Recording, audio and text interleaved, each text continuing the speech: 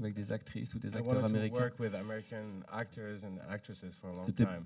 Et peut-être avant même d'avoir l'idée de faire un western, j'avais envie de travailler avec des Américains. Even before the idea came to make a western, I wanted to work with American actors.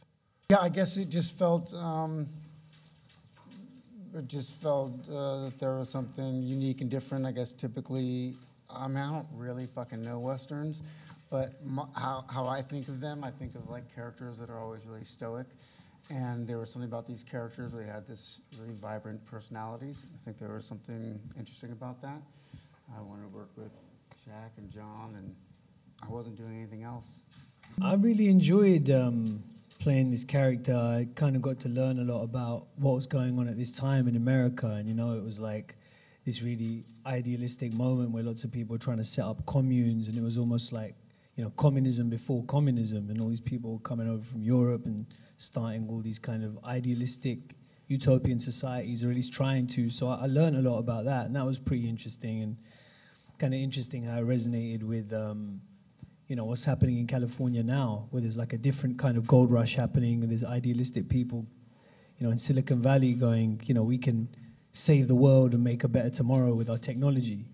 So it kind of felt very relevant to today, but also an opportunity to learn about some stuff I didn't really know a lot about. As in the book, Mayfield was a male character, so I felt that it was a really wonderful opportunity for a female voice in this very macho world. But there's something about my Mayfield who is kind of, you know, tough, and I kind of styled her a little bit on Margaret Thatcher. Dare I say that?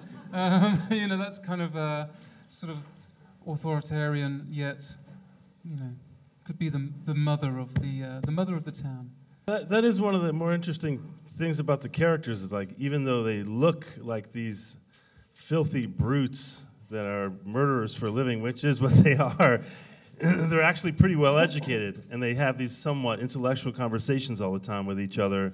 So I think they use that thing of judging a book by its cover to their advantage, to always have the jump on people, because people assume that they're less intelligent than they are.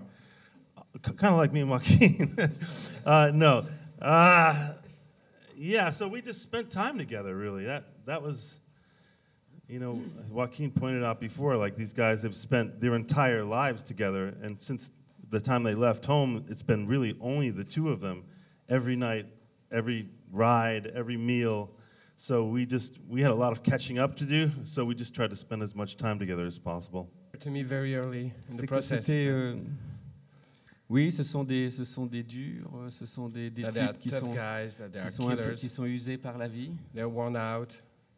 Mais en fait, ce sont des enfants de 12 ans. But they are just our children, 12-year-old children. I guess for me and Jake, we're kind of joking. It felt like a kind of sequel for us because, you know, we're to double act again and we're on the road, but instead of in a car, we're on horseback. But I guess I think it's interesting working with the same people again, you know, several times. You develop a kind of shorthand, some of that whole getting to know each other stuff you can just get past. So that was cool creatively, you know, just having a kind of common ground to start off with. But it was interesting in the way that the dynamic was kind of reversed almost from Nightcrawler, or at least it was a bit blurrier in terms of who was in charge or who was kind of guiding them. I have to say, I kind of, I just loved this character, man. I really loved him. I thought he's someone who's just trying to make the world a better place, and he's such an optimist, and I think I can sometimes be a bit of a cynic, or at least a bit skeptical. I think that's like the British perspective, you know, it's a bit like, look at everything a bit skeptically. And so, I don't know if I felt like I related to him that much going into it, but by the end I felt like, yeah, it can be a kind of nice way of looking at the world, you know, instead of seeing everything that's broken, looking at all the opportunities that there are to fix things and stuff. He's just someone who really cares about trying to make a positive impact, and I guess that, you know, I tried to take that on.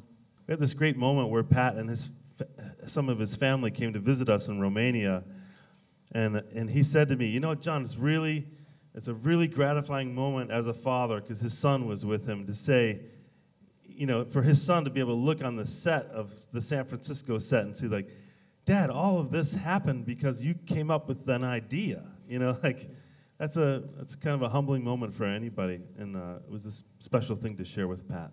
That cinema is really about images. Et que c'est incroyable comme ça passe toujours par de l'écrit. And it's incredible how it always ends up being a work of writing. Alors j'aurais tendance à dire à cette jeune femme ou ce jeune homme So I would like to tell you d'écrire. Et puis, write. I don't like these kind of questions, but I thought of something good to say while Jacques was talking, while I didn't understand what he was saying.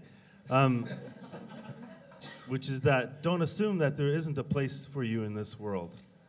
There is. There is. But you have to make it, right? You have to make your place in this world. I come from a background in Chicago where I looked at the movies like this foreign country. There was no place for me there. And just through trying and just staying optimistic and trying to grow as an artist or as an actor or as a human being, I made a place for myself at the table. We did one day of reading through the scenes, but it was almost obligatory, just so we could say, "All right, we've done our rehearsal. Can we get on with it now?" Like, what was the most intimidating scene for you guys to shoot, especially like when you knew it was coming up? There's a lot of gunplay and crazy bar scenes and stuff. Everyone. Yeah, this was a very demanding film to make. Every day was kind of a challenge, you know? It wasn't like there was many different dangerous things, there were many complicated things. Those horses are very unpredictable, you know? Ils peuvent dire, j'étais tous les matins extraordinairement enthousiaste à l'idée de les rencontrer, soit par deux, soit par trois, soit par quatre. Franchement, ça c'est très sincère. It's very sincere. Parfois, j'étais fatigué. Sometimes I was tired. Mais ils sont tellement, j'adorais les voir le matin. But I loved to see them in the morning. L'après-midi, ça se gâtait. In the afternoon, it was different, but in the morning, it was. Ladies and gentlemen, you're watching Hey You Guys. Hey You Guys, huh? Hey You Guys. Is that from the Goonies? It is indeed, yeah. Nice. Hey